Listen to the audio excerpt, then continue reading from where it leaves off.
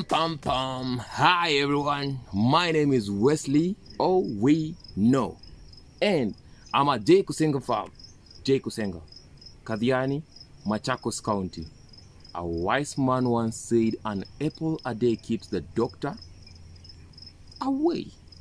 Now, I want to show you how. Follow me.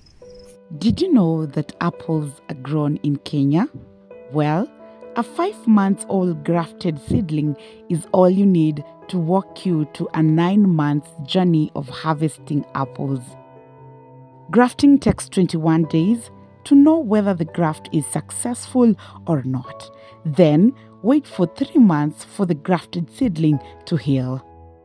With different varieties of apple, that is Anna, green apple, Golden Smith, Jonathan, Rom Beauty, Winter Banana, Crisp Red, Top Red, Cherry Apples, the Golden Dorset and Honey Crisps, one only needs a few trees to become an apple farmer.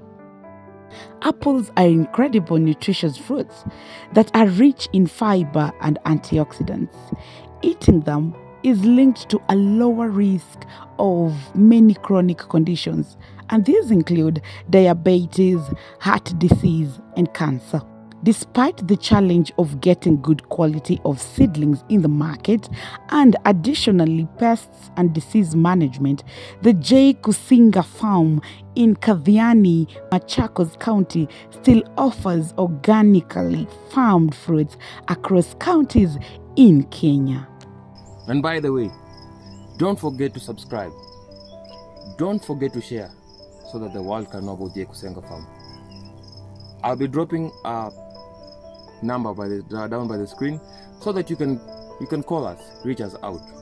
As you reach us out, remember to drop a comment so that we know what you think about JKUSENGA. And again, remember to like,